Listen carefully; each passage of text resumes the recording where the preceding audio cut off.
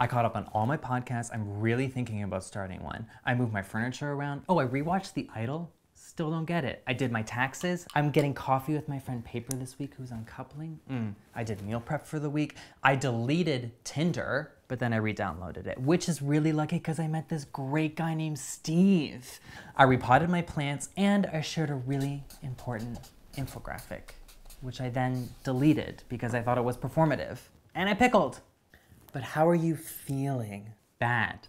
Let's try something. Is this gonna be like when we tried EMDR? Because I'm really good at that. It's called Internal Family Systems, and it's where we name the different aspects of our personality and see how they interact with each other.